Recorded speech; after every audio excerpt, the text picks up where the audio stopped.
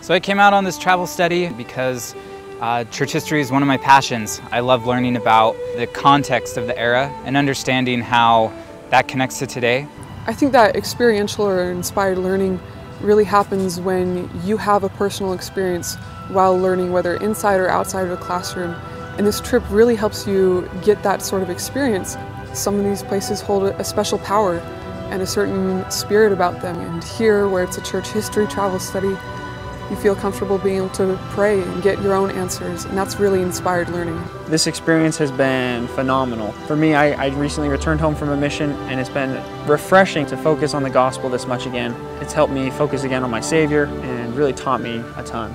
This summer I am going on my mission. I thought that there wouldn't be a better way to prepare than to come here and learn more about Joseph Smith and the restoration. And before, I truly didn't have a super strong testimony of Joseph Smith. Coming here and being on this experience has really changed that. It's truly an amazing experience to be here. And I know that Joseph Smith is a prophet and that this is the true restored church. And coming on this trip has really solidified that for me. So it's been amazing.